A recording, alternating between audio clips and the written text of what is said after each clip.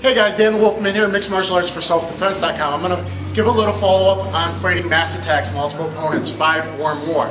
I've talked about when there's only like 3 or 4 guys, you can box and blast a hole because the guy's going to backpedal to get out of there and run. That's what you want to do. But if you're surrounded, if you're confined space, you're in the back of a club, you're stuck into a wall kind of area, sometimes you want to hit all around you and get out of there, okay? It's your best chance. And I've talked about the wavy punches coming around your head to help protect the framework a little bit and to follow through and hit more than one guy with the strike, hit 2 guys with the strike. So this is Systema loose style punching. It's just one theory. It's one thing you can try to do. So I'd say I'm surrounded by 4 or 5 guys, don't really know what's going on.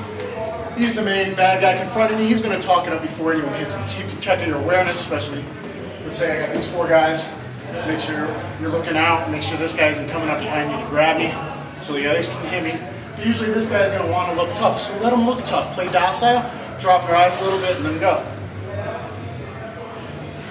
I don't want a problem. I'm sorry. I don't want a problem.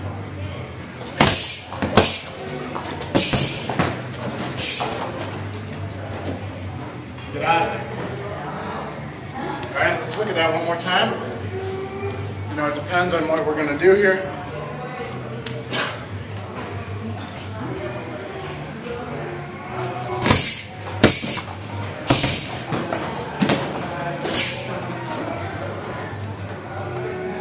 That's a little bit chaotic there because that's what it's going to be like.